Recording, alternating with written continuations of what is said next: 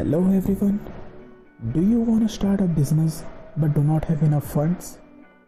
Everyone wants to own a company like Tata, Reliance and Nestle, but not all have enough money and fortune to start a business that big. You may not start a business like that on your own, but you can own such business.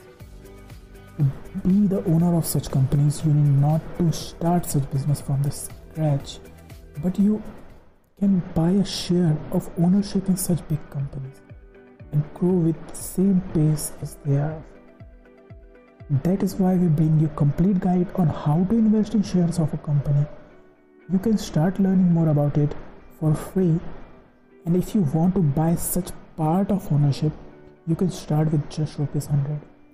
Give us a thumbs up if you do want to learn about it, and subscribe our channel so that you can learn in detail how to make your money grow faster than others by not just buying shares but in many different ways.